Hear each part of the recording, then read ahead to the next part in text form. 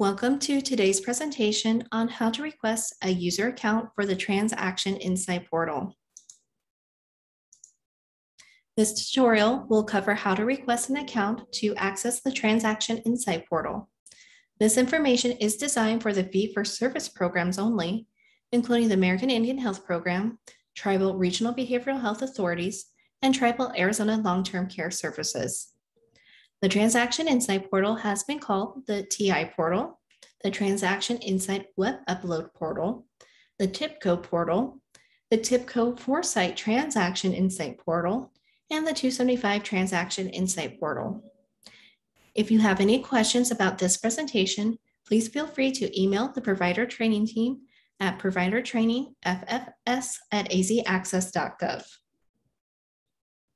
The Transaction Insight Portal can help to streamline processes for providers and also eliminate lag times to submit required documentation.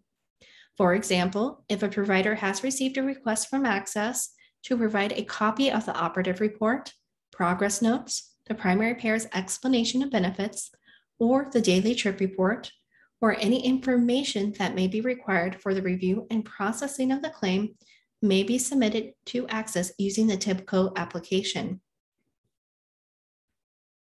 So how can providers sign up to use the Transaction Insight Portal?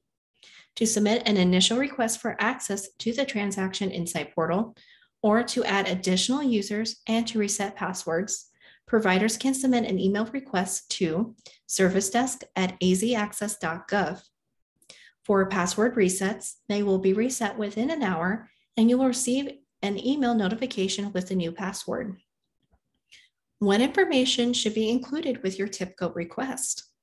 The subject line of the email must state TI, and at a minimum, the following information should be included in the email request: your first and last name, the name of the organization, and provider identification number, and a contact telephone number.